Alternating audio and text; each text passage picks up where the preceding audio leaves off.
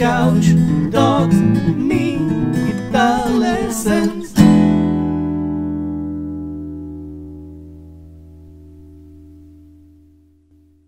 Hey there, LickNRiffers, how are you doing? Welcome to another awesome fingerstyle blues lesson right here on LickNRiff, in which we'll continue to explore fingerstyle blues in E. Now, we already covered the basic position, you know, E7, A7, and B7 over here in previous lessons, one of them being 5 awesome fingerstyle blues riffs you can take and use, and we already dealt with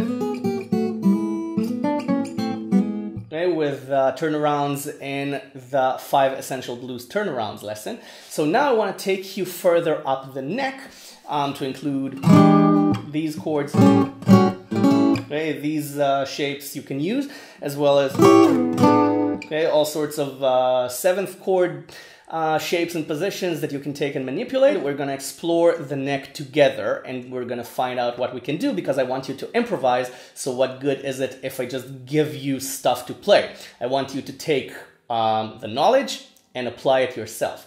So, by the way, we also tackled Travis picking country style blues in the LickNRiff intro lesson, so you can check that out as well, because I'm probably going to use Travis picking for some examples as well. So, we already covered this.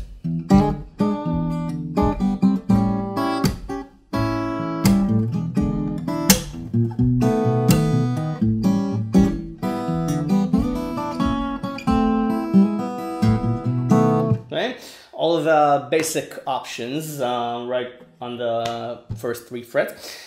Now we're going to try to play a little higher up the neck and create some really tasty licks using chord shapes. So the first chord shape would be a C7 chord shape, okay, but up here on 5 to 7. So it's 5, 7, 6, 7 on strings 2 to 5. Okay, so 5 frets up. Now this is E7 because C, C sharp, D, D sharp, E. So you can use the 6th string or the 5th string as your bass note, or you can Travis pick between the two.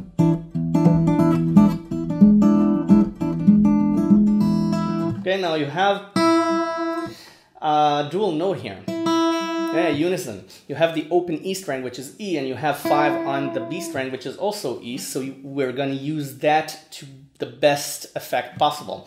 Now, you can start with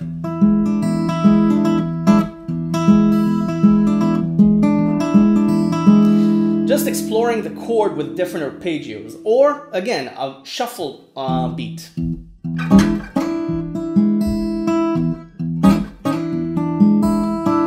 And then put on an arpeggio. Now what I did here was slide the chord in, okay, one fret down, and just putting it back in place. So from 4 to 5, okay, or from 6 to 7. So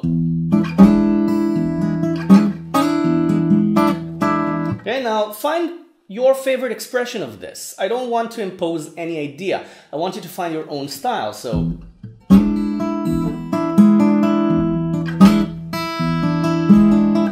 and then you go to A. Now we're gonna go back to this, right?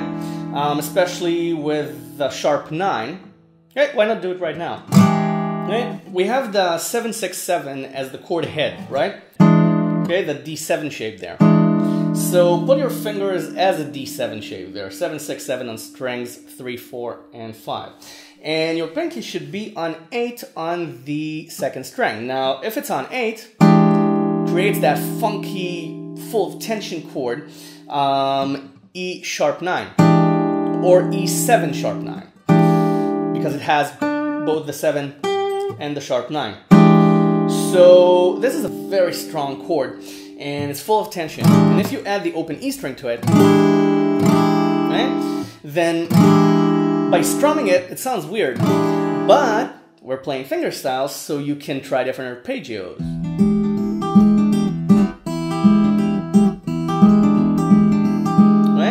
Travis picking. I'll get to shuffle in a second. I want to tell you that you can play the natural 9th, you can play E9, you can play 7 on the 2nd string. And then you can do the approach note thing. the chromatic approach, the chord one step down and back up. Okay, you can do it with. Okay, but with the sharp 9, it's better to just move this note to 8 and 7 on the second string. And you have the open E string instead of 5, or you can go back to the C7 shapes, so you have options. And you can use the unison there. Or you can play different licks. For example, 8 on the B string, open E string, 7 on the B string, open E string. Okay? And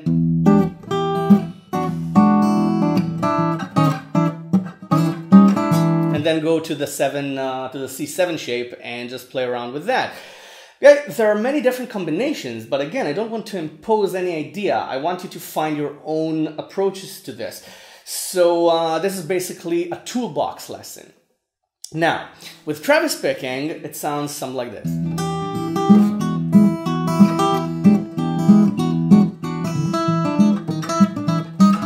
Right, something like this. With a shuffle beat, of course, gives it a completely different feel.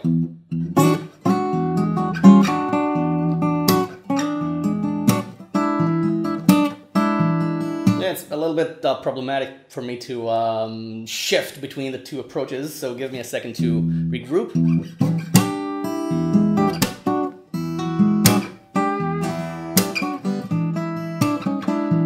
Okay, my fingers want to move to A7, but I want to give you more examples with E7 before I move on. And you can also bend it a little. Okay? And now you can also use notes on the E string, for example, 7 or 5 or 4, okay, because this is the major note. Yeah, so you can do something like this.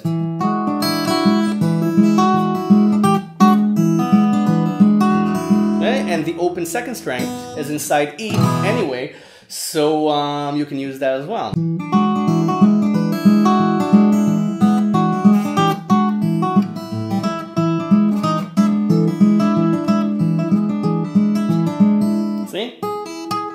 With the C7 shape, you can pull off from 4 to 0, or okay, 4, 5.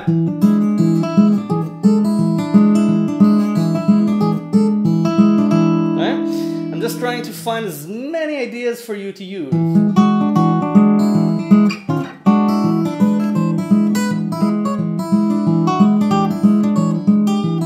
Okay?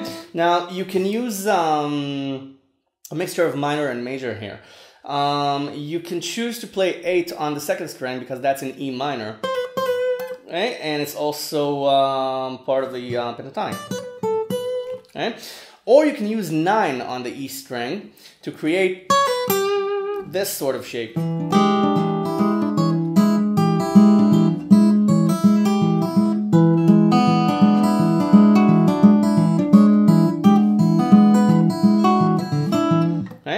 And it's time to move on to A. Okay? If you're used to the blues, you know, you can feel it already that you want to move to A. So these are a few examples with the C7 shape. Okay? With 5, 7, and 8 on the second string. Now, for A7, we can use this shape. Okay? Or this shape. Okay, again, it's a D shape, again, on strings 2, 3, and 4, okay, on 5. So it's 5, 6, 5 on strings 2, 3, and 4. Now, why is that? Because if we have A and we take the pinky off, okay, then we have 5 on the 4th string, and this creates this. So we have the open A string, so why put on the entire bar if we can just use this shape? Now, you can bar for it on 5. I know I just contradicted myself, but I meant the full bar. Okay? While you can use 5 on strings 1, 2, 3, and 4, and just play this. Now, it all depends on what you want to achieve. Now, if you want to vibrate the chord, okay, then it's better to put on the fingers. But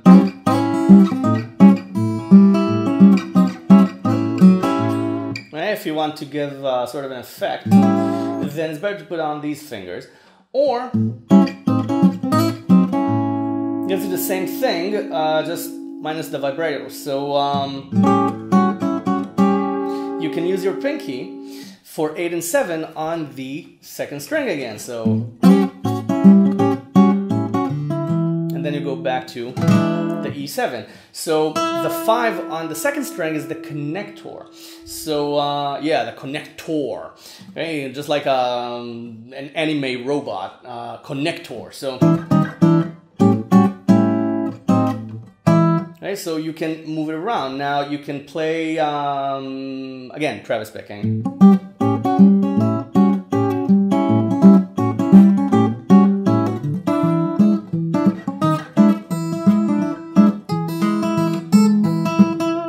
And then move again to A.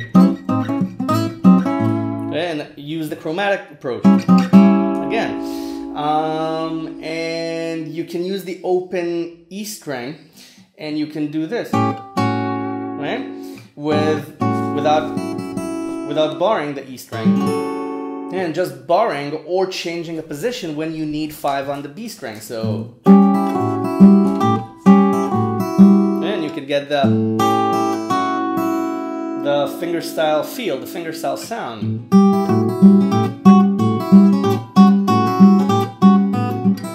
And then go back to C7 shape, okay?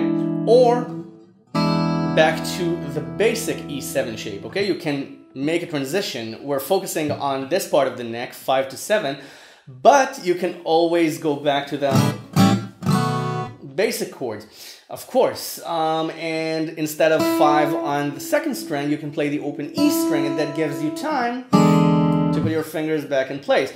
So for example, let me try to switch from teacher mode to player mode and give you a full example. Okay, so...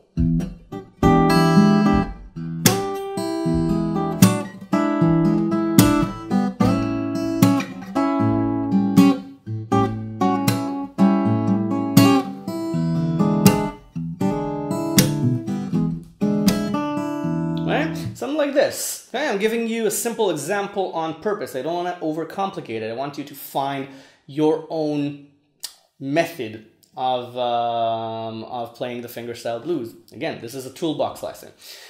So, B7. Right? B7 is always the problematic chord here. And why is it problematic? Because you either play this, okay, which is fine, or you have to bar. Right? Now, if you bar, then you can use your pinky. Okay? Again, on 7, 9, and 10. Okay, it's exactly the same as, okay, as 5, 7, and 8, just 2 frets up. Okay? So just, again, find ways to express yourself. Okay, and then you move back to A. So that's the turnaround. And you can also use chromatics. Right? B7, B flat 7, A7. So, right? And you can also use, okay, you can use 9 on the third string. So, and then just move down chromatically. So, right? Without chromatics. With chromatics. And again, don't overuse the chromatic approach, because otherwise it would sound too chromatic. But this is music, so everything is relative, so you can ignore that and use as many chromatics as you want and call it a motif. Okay, that's why I say that I don't want to impose anything, because you're gonna make your own choices. Now, I mentioned the seventh chord approach, and right now we talked about licks, and the 7th chord approach is to take any 7th shape and play around with that, and you can connect them using turnarounds.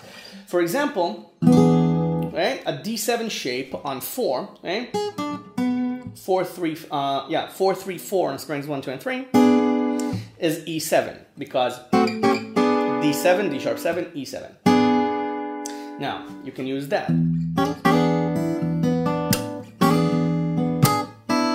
And you can open the E string because it's in the chord.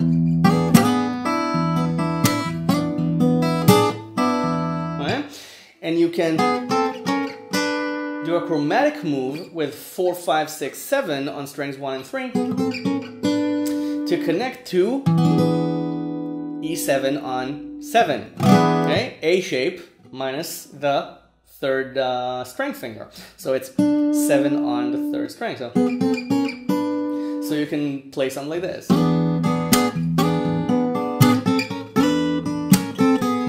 And go back down.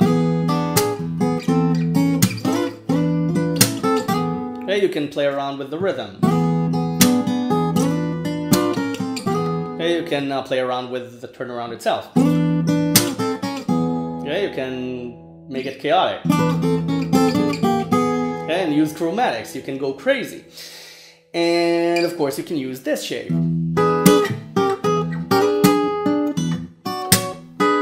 Alright? But if you're using this shape, it's better to use the 9th shape and bar strings 1, 2, and 3 on 7. Okay? And then you have 6 and 7 on strings 4 and 5. I'll explain why in a second. Okay? Because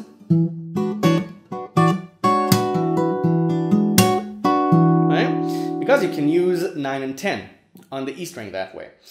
And if you want an easier version, just ignore the D string, okay, that's important, and just bar the 7th fret and leave the 6th string open.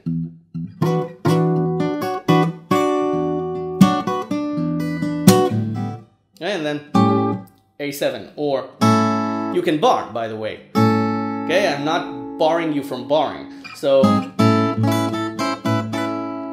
you can use the bar if you like. I'm just giving you more options because the bar is the most obvious one. So,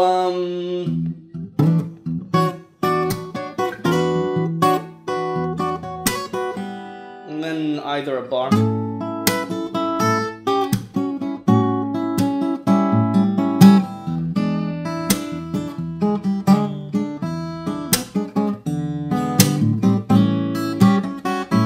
Now, I know I was supposed to move to B7, but I want to keep it going because, again, B7 is problematic. So B7 is the least creative chord here because, again, you're very, very, very confined to what you can do. You can also do this. Right, the B7 here, the A shape, okay, on 2. And then again go chromatically down, but this bar gives you basically the same options, right? The same options, right? 10, 9, and 7 on the 2nd string is the same as 5, 4, 2 on the E string. So why confine yourself when you can add a higher string and add that major sound, or the minor sound with 8 on the E string. Okay, now this is a little bit too much, okay, because it takes you out of the blues frame of mind, but you can still do it. Again, toolbox.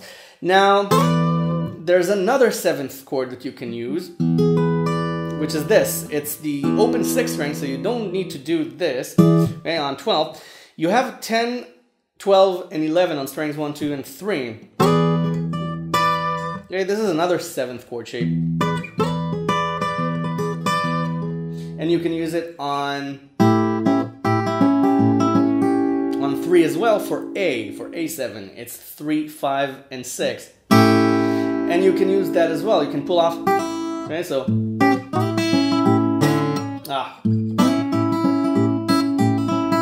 Okay, and then gives you an option. And this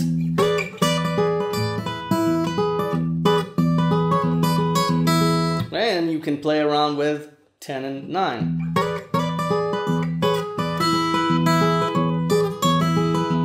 And the open E string serves as a nice addition. Even the open B string.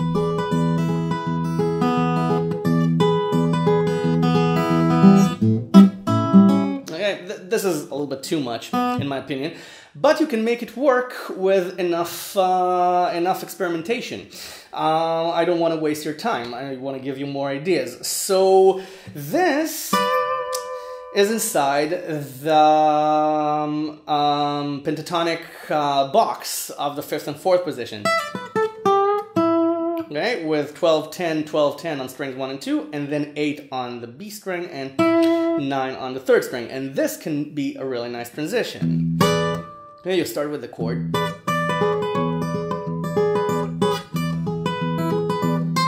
Okay, oh, what? And then create any sort of lick you want.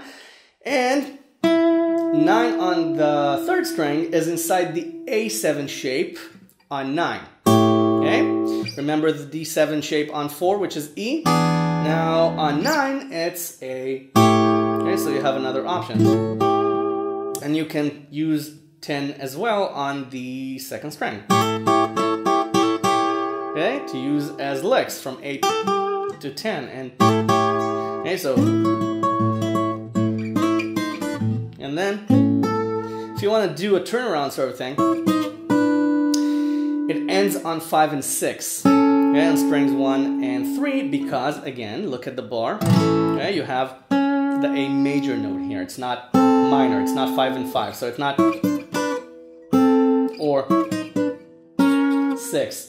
Okay, because that's off. If you want, you can do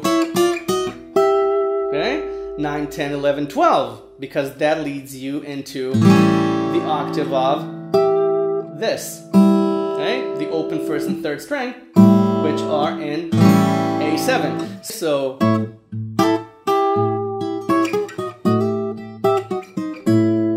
and just use it as a basis for a lick, or as a connector again, but this time a little bit of an exaggeration. And then go back down to 4, back down to E. Now, it doesn't work as an example, but in the right context, it can be a really awesome lick.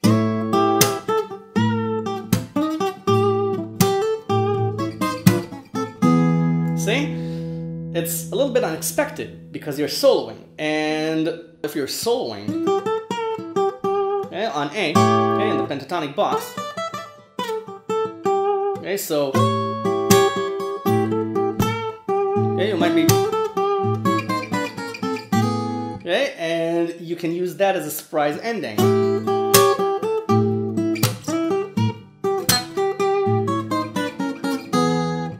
Missed fret there.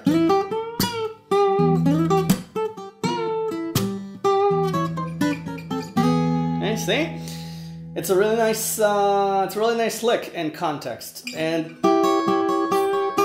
you can use chords as licks.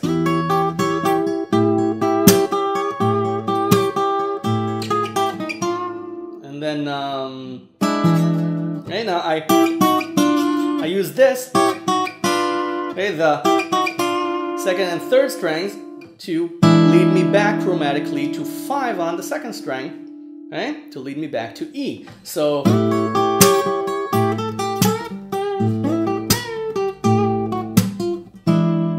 can also use it as a lick. It wasn't a very good lick, but again, it was a basis for an example.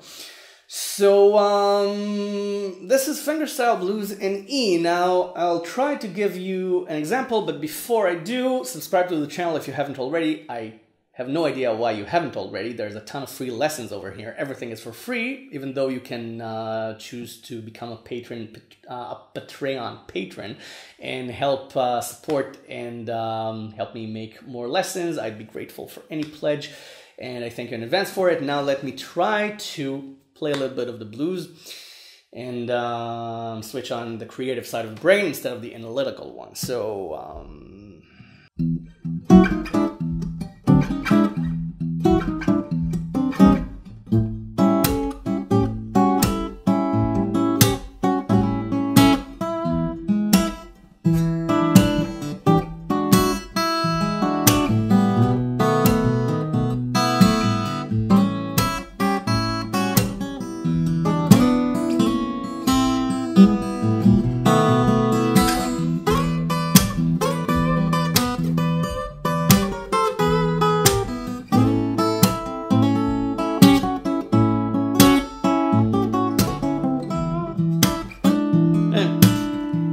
Still not feeling it, still feeling the camera.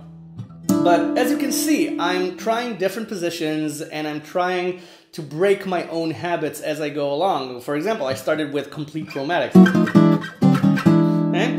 Which also reminds me, if you've stayed with me so far, that you can do a 2-5 move back to E at the end there. You can do, okay, F sharp 7 and then okay, B flat 13 or B jazz augmented or 7 augmented or sharp 5, however you want to call it. So you take the C7 shape 2 frets up, okay, to F sharp 7, okay, and then instead of B7 you can either do, okay, the same thing with 9 on the second string, or you can do 8 on the second string. Okay, B7 with 8 on the second string. So it's 8, 8, 7 on strings 2, 3, and 4 with 7 on the 6th string. Okay, and that creates, okay, a 2-5-1 move. Okay, it's the 2 of the scale to the 5 of the scale to the 1 of the scale. So, and again, you can toy around with that as well.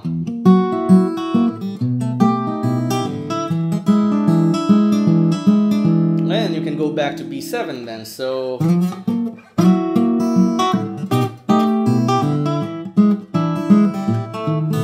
and go back. Not used to this shape anymore. I've been around here all the time. So yeah, you can also move chromatically or just the bass note.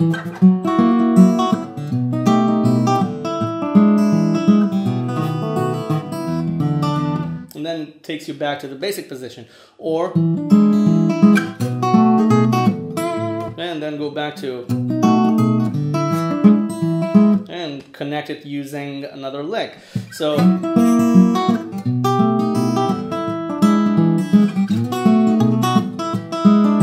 and then you go right back to the beginning. And that's what the blues is all about, exploration and improvisation. So thank you very much for watching. I'll see you soon in another lesson. Go improvise, have fun. Bye for now.